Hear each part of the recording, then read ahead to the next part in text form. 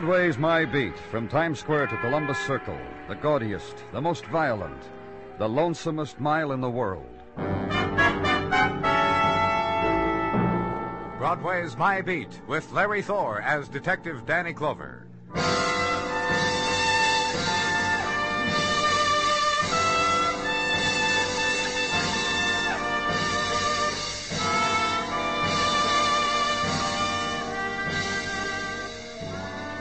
The soft fall of June, and Broadway's heart beats fast. The girls press gently against currents of summer wind and wear the glimmer of morning sun on their hair, their lips scarlet, moist.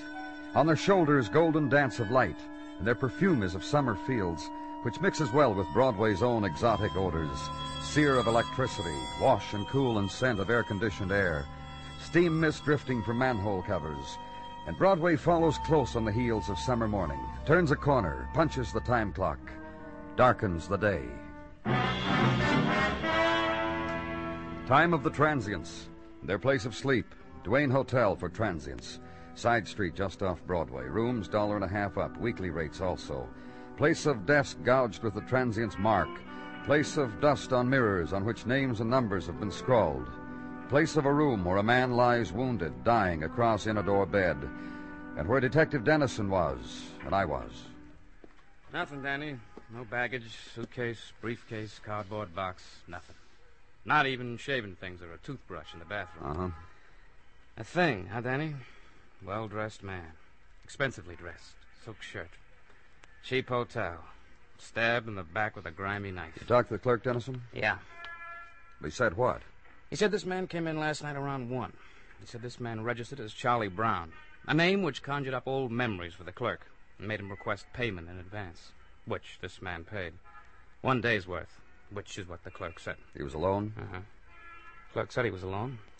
As to visitors, clerk got drowsy around 2. Can't see with his eyes closed. Yeah. I found this in his wallet. Let me touch, too, huh?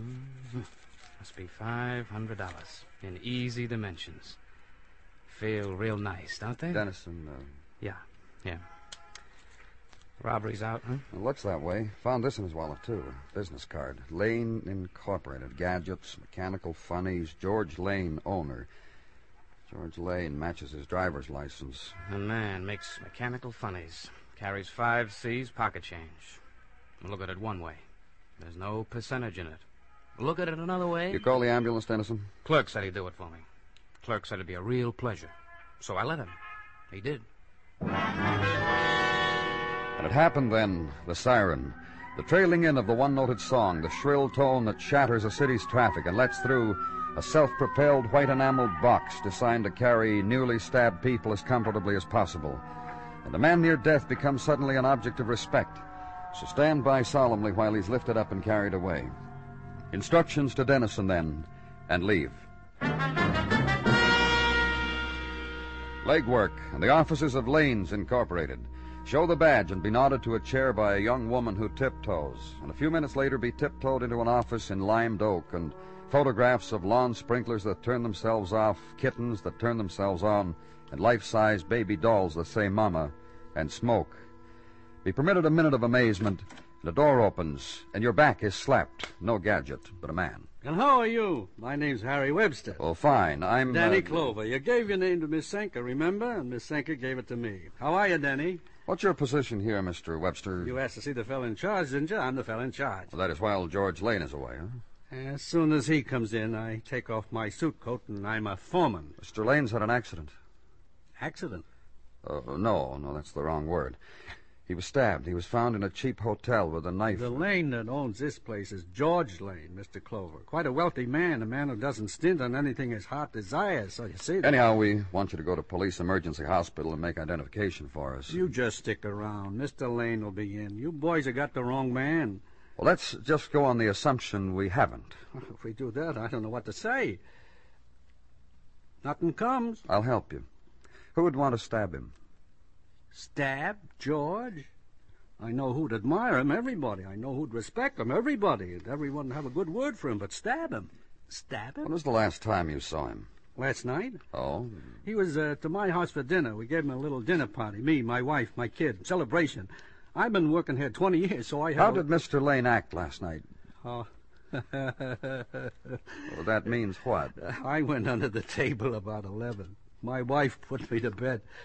Look, I got an idea. What? I'll call my wife and tell her you're on the way over. You want to know how George was last night? Don't ask me.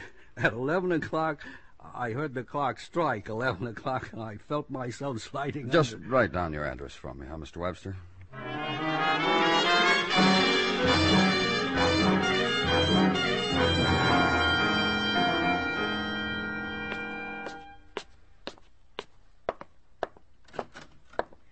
You're Mr. Clover? Yes. Well, I've been waiting for your step ever since Harry called. Just minutes ago, a man walked through the hall, and I opened the door and asked him if it was you, and he just grinned and winked. I was very embarrassed. May we go inside, Mrs. Webster? Oh, yeah, yes. Please come inside. Dear, I tried to straighten up the place in the short time since Harry called, and myself, too. Harry should have had sense enough to ask you to wait around just a little while, so It doesn't matter, Mrs. Webster. Oh, no, I don't suppose it does it? George hurt and wounded, dying like some lonely animal. Mrs. Webster... Now, don't you play games with me, do you hear? No games. Because Harry told me all about it on the phone, and I'll match what you said to Harry and what you say to me and what Harry said, because he told Mrs. me... Webster... And Harry doesn't lie. He never fibs. Now, that's one thing you can say about my husband, Harry. You through, Mrs. Webster? Well, I'm upset. I tell you that so you know. I'm just terribly, terribly upset. Because of what's happened to Lane? But George is dying, isn't he? We don't know yet. We're doing all we... And all you can do or want to do or dream of doing for George Lane won't be enough. Oh? Yes. Oh, George is an attractive man and strong. A wonderful man. A man with a sense of humor, too. So funny. So very funny. You should have heard the funny things he said when Harry passed out last night at his own party. His own party for his boss, George Lane. 20 years of faithful, devoted service, and Harry gives the party. And Harry Webster passes out at 11 o'clock. Oh, George did such a funny thing. What did he do, Mrs. Webster? Well, when Harry just sort of oozed down under the table, George did a magic trick with the tablecloth, just yanked it out from under everything and draped it over Harry and planted a stalk of celery in Harry's hand. Isn't that funny? Isn't that very funny? No, not very. Well, I thought it was funny. Even Sylvia finally laughed. Sylvia? Sylvia, my daughter. Even she had to laugh finally, the way her father looked. And the funny dance George did around. And your daughter was at the celebration, too. And what's more, George offered to take her home, and she accepted, and I was very proud, I can tell you. I even tried to wake Harry to tell him his own daughter was being taken home, but... Oh, but Harry was dead to the world. I had to drag him bodily. And your daughter has a place of her own. And a job of her own. The 58th Street record shop. My daughter's very independent. And... but... If George took her home... And it was last night that George was... Thank you, Mrs. Webster.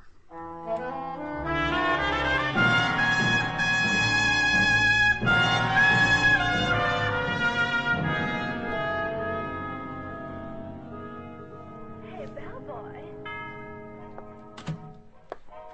sorry, sir. We prefer you're not taking that briefcase into the listening booth with you and all those records. Thank you. Hey, Bellboy. Now, you, sir. Is your name Sylvia Webster? That's right. I'm Miss Webster. Oh, I'm Danny Clover, police. That's all right. I'd like to ask you a few questions, Miss Webster. That's all right, too. Earlier this morning, George Lane was found with a knife in his back. Just a minute. Now, you were saying that George Lane was found stabbed, and you want to ask me some questions. Isn't that right? Did you stab him? That'd be foolish, wouldn't it? Stab a man, get yourself in a mess? Just when Mr. Sussman gave me a raise last week? May I ask how old you are, Miss Webster? 20. I look older, don't I? I've suffered. All the books I read, girls 20 years old suffer, so, like them, it's been a constant battle to keep my face from wrinkling. Why don't you live with your parents? In the books, Mr. Clover, the books, all girls 20 years old rebel. They go off and live by themselves. Their mothers weep, daddies fold their arms and look off into space and think, what kind of ingrate have I reared? A 20-year-old girl who wants to live alone. Mr. Lane took you home last night, didn't he? I was flattered. Did you find him attractive, Miss Webster? I can only assume, Mr. Clover, that since you asked the question under these circumstances, you've only seen the old boy when he'd been stabbed. You ought to see him without a knife in him. Was there anything... Mr. Lane took me home, handed me up the stoop, held a lighted match near my purse while I located my key, opened the door for me, and made a wish. And? It didn't come true. I closed the door in back of me and left him to face the bitter night alone. Mind if I ask you a question? Go ahead. Is Mr. Lane dead? No. Would you like to see him? I'd love to. But Mr. Sussman left me in charge for the entire day. Think of it. My first day in charge. What an opportunity for a 20-year-old. Just tell him hello, huh? Thanks.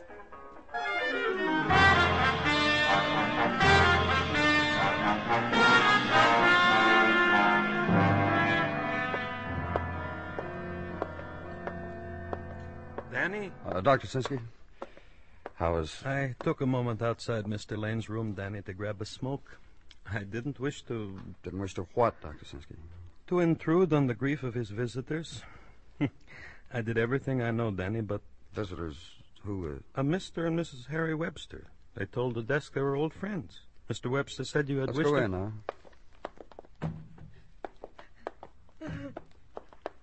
Clover, Yes, Mr. Webster? that's George, all right.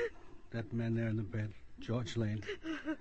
Man I've worked for 20 years. A man... My wife's crying because... Danny? A man we've admired, respected. A man... Just a minute, Mr. Webster. What is it, Dr. Sinsky? Mr. Lane is dead, Danny.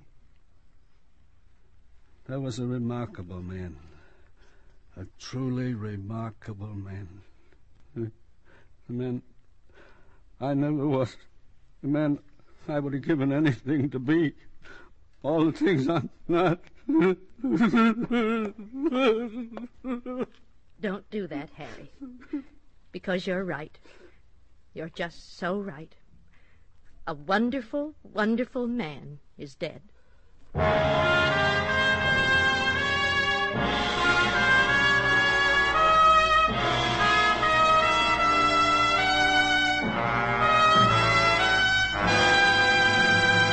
You are listening to Broadway's My Beat, written by Morton Fine and David Friedkin, and starring Larry Thor as Detective Danny Clover. Tomorrow night, where you will be expecting your date with Dick Powell as Richard Diamond, private detective, listen for a special program starring Dick Powell and Amos and Andy. Hear the dramatic feature titled The Iron Mortar, describing 4 generations of progress in the drug field. This Sunday night on most of these same CBS radio stations.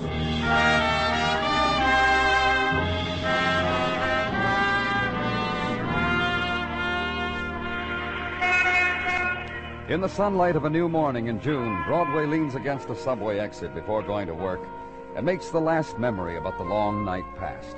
There was the bottle of beer in the corner bar, and the reflection of the girl in mirror, and how she accepted the light you offered her, and not your friendship, and the wilted salad, and the siren songs of the disc jockeys, and spasms of sleep, and fragments of dreams, when you were skimming the lagoons of Manakura, and later when your brow was being stroked in a South Sea Island way, and the best dream of all, the one you had been trying to remember for months, shattered again by the alarm clock, lost again, because it's a new morning again.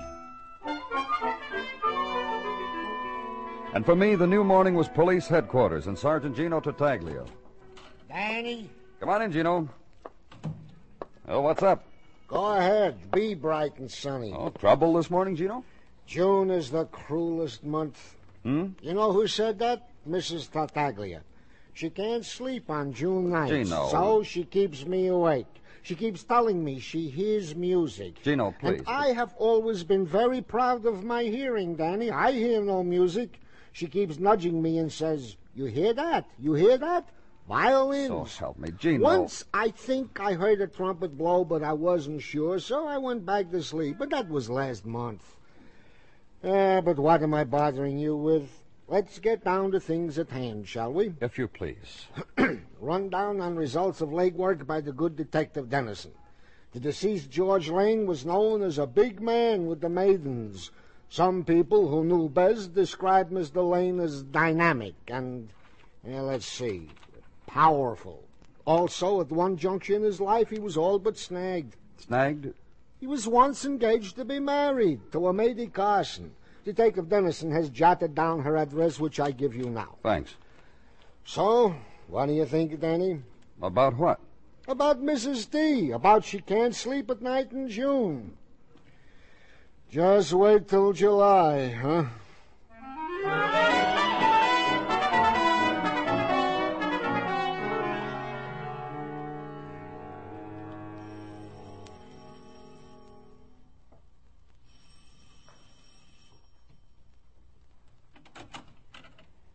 Yes, Miss Carson, Mady Carson? that's right. I'm from the police. You people must be very thorough. I didn't realize. That's right, Miss Carson. And you found a wounded man who then died, and because of that you scraped through files and things, and you discovered I was once to marry that man.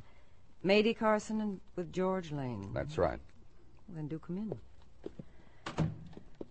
Somewhere in all that mess of magazines and newspapers, there must be a place to sit. Thanks. You know why the mess? Well, Miss Carson... In all those magazines, all of them, there are ads for relief organizations who have children on the market for adoption. Look, And I've been shopping, browsing, so to speak, and I discover French children are very polite and still, and little Italian boys are nice, too, as are the Greek children and the Polish. I tell you, What? So many to choose from, it's very difficult for a girl to make up her mind. That's how Lane's death hits you, Miss Carson? Oh, no. When it hit me like that was when George Lane would not marry with me. Why not? Why not? Why not? Why not? You know anything about George? Other than he's dead, of course? A few things. You know he was a powerhouse? A veritable powerhouse. A sweeper of girls off their old patterns. A challenge to men. All things his opponent. Men, women, things. And George always won. And to the losers, the spoils. What are you talking about? I'm talking about a bar where once 3 years ago a girl sat waiting for her fiancé, and George Lane, distinguished, gray, bulky, and harmless, introduced himself, bought said girl a drink, invited said girl for a little jaunt in his sports car. Said girl, me. Finis, the end. Then he wanted to marry you. I wanted. And I talked it over with my fiancé, and he said how could he compete with a man like George? Why, once at Coney we were all together, the three of us, and... And what? Well, simply that George out-pitched, out-hammered, out-coastered, out-photographed my fiancé. So, fiancé said, go marry the man, and I said, please, George. And George humored me, bought the license, tore it up a week later. And so... Go on. So I went back to my boyfriend and said, Paul, forgive, forgive, forgive. Paul didn't. I can't imagine why. Paul Tyson. He has a home and everything on 23rd Street. Home and everything. I've been watching. One more question. You killed George Lane? No. Look, you get around. You ever run across a nice orphan in the market for a mom? You tell him about me, I'm nice. I'm kind. Uh-huh. That's what I am. Goodbye, Miss Carson. Uh-huh. Bye.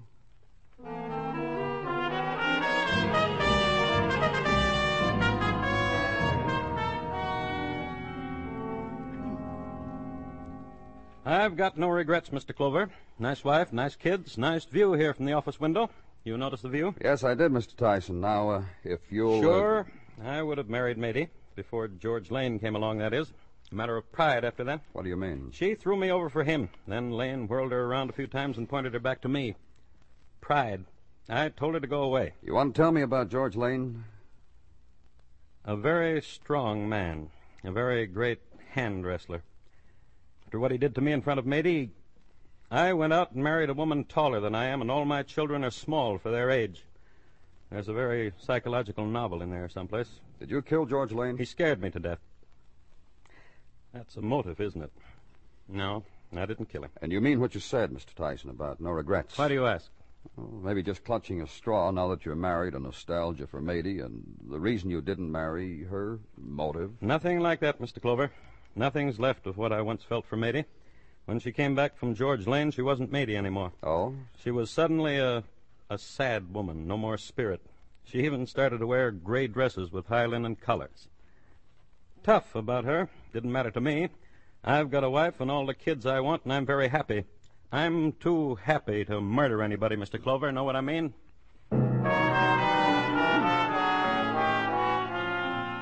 And hit the street again. An early afternoon of summer, riot of summer, and quiet places of summer. Side street of hurdy-gurdy man. And the June dance of a wise little monkey. Red cap, little bells, and a very special routine for lady watchers. And a quarter in the cup, and a pat on the skull from a lady watcher, bare-legged and sandaled. Watch it for a while longer. Walk away from it, toward river. And consider a crisscross of lives. George Lane's with Mady Carson. George Lane's with Paul Tyson. George Lane's with Mr. and Mrs. Harry Webster, and with their daughter. George Lane, murdered man, who made small dyings for people he touched. The summer river for a while, then back to it, because there's nowhere else. The job, headquarters. In your office, a woman waiting for you. Hello, Mrs. Webster. You wanted to see me about something? Yes. About my husband. About Harry. What about him? About Harry and George. Well... They'd known each other a long time. 20 years. Go on. From the time I had my daughter Sylvia. All the time she was growing up. Mrs. Webster... Please. All right. When Sylvia was a child, George Lane was a better father to her, actually, than Harry ever was. What are you getting at, Mrs. Webster? Please. George brought her things Harry never dreamed a little girl would love. He read to her, played with her, brought a look to the child's face Harry had never seen and could never understand why. You're trying to tell me... And with me, George danced well and laughed well and made up naughty little sayings and then... Then what? Sylvia's grown up now, and George noticed it. By the way he offered to take her home the other night, and... What I've come to tell you, Mr. Clover. What? I think my husband, Harry, killed George Lane. If he did, he should suffer for it. Isn't that right? Doesn't an evil deed deserve... Where's your husband now? With my daughter. Her apartment on West 12th. That's all, Mrs. Webster. Now, you won't tell him that I don't care. Tell him if you want.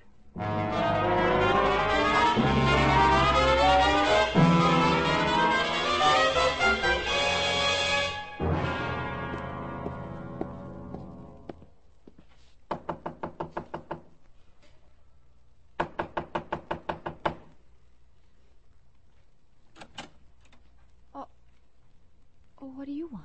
I'd like to talk with you, Miss Webster. Okay. Well? Can we go inside? I'm a busy little girl tonight. I've got company. Your father won't mind. Oh, you know he's here, huh? Okay, come on in. Pop? Hi there, Clover. Good evening, Mr. Webster. We went gambling, Mr. Clover. Just a little father-daughter gin game. Loser runs down to the corner and buys a quart of ice cream. Grab a chair. We'll make it three-handed. Mr. Clover says he came here to talk. Oh, that's fine. To me, Pop. Oh, like that, huh? It's like what, Mr. Clover? I'd better go. That's all right, Mr. Webster. Stay. I want to talk to both of you. Hey, now, you son. Your wife thinks you might have killed George Lane. Yes, I figured she would. Did you? I told you he was a man I respected more Oh, than... cut it out, Well, Pop. it's true. Is it? Sure, I told you. But you still haven't told me the answer to the question, Mr. Webster. I didn't kill him. That only leaves your daughter. The heat must have got Then to who him. else would you say it leaves, Miss Webster? Pop, The heat really got to him, didn't it? why don't you level, Pop? Huh? About George. What you really thought of him. Listen, why don't you tell Mr. Clover how you hated George? I've already found out some things about him. Like what? That he was a dominating man. That he destroyed everything he touched. Did you find that out? How did you feel about him, Miss Webster? Look, Yes? I hated him. All my life, he made me feel small, unimportant. He paid my wages, and when he felt like it, he took over my family. You know he took your daughter home after your party? Look, you didn't let me finish. Don't get crazy. Well, he didn't let me finish, and I want to finish. I went to his hotel, and I killed him. See what's become of my father, Mr. Clover. He's become ridiculous. Pop. It's the truth, Sylvia. You know what kind of a hotel George was killed in? Sylvia. The cheapest joint he could find, not his hotel. Sylvia. Where he wanted me to meet him. Shut up. Where I met him. Where I killed him. You know why? You know why, Mr. Clover. Like everybody else, I fell flat on my face for him. For 20 years, he was building me up to being alone with him. Please, Sylvia, you just shut up. Instead of going home, he said he had a place he wanted to show me. I would have gone any place with him. Worshipped him, Pop. He took me to that place. I stretched out my arms to him. And all he did was laugh at me and started to walk out. Destroyed me. And that's all he wanted. Sylvia. I'm sorry. No. Listen to me. I'm glad you did it. Yeah. But I should have done it. You couldn't. You didn't have the strength. He destroyed you long ago.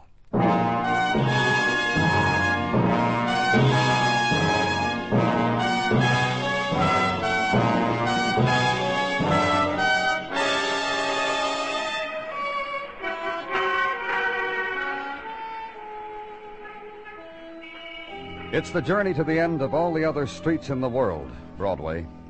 You turn a corner and you're there. Walk it slowly. Lean your heart against it.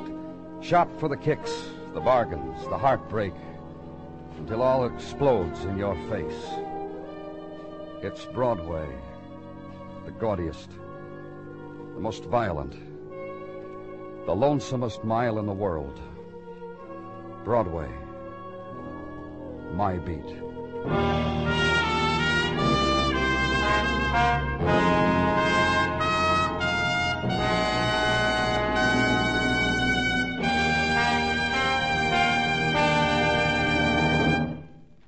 Broadway's My Beat stars Larry Thor as Detective Danny Clover, with Charles Calvert as Tartaglia and Jack Crucian as Muggavan.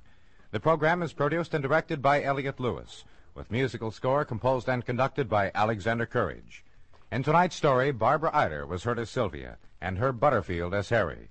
Featured in the cast were Paula Winslow, Irene Tedrow, James McCallion, and Lou Merrill. Bill Anders speaking.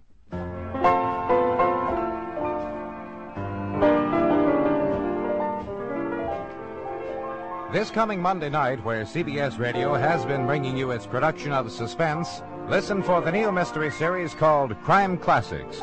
This Monday on Crime Classics, you will hear a report on the crime of Bathsheba Spooner, the complete story of the first woman tried for murder in the United States. Crime Classics premiere performance this Monday on most of these same CBS radio stations. And remember, for thrilling dramas of escape, listen Sunday nights to the CBS Radio Network.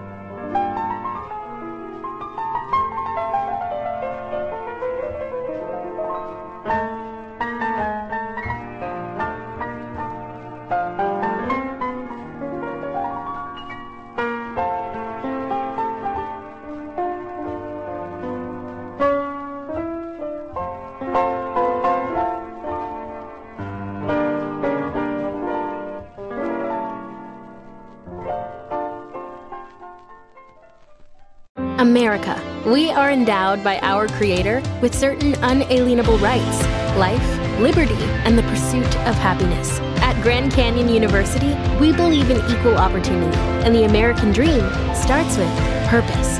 By honoring your career calling, you impact your family, your friends, and your community. The pursuit to serve others is yours. Find your purpose at Grand Canyon University. Private, Christian, affordable. Visit gcu.edu.